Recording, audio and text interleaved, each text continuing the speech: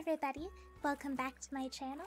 Today I am playing Animal Crossing New Horizons for Nintendo Switch, and I will be telling you how to catch a scallop in the Southern Hemisphere. So you'll see them in the ocean and catch them by diving, like any of the diving creatures.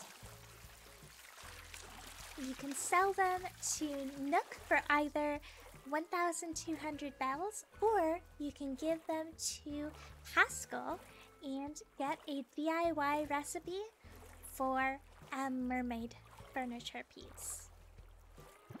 These are the times when they are available.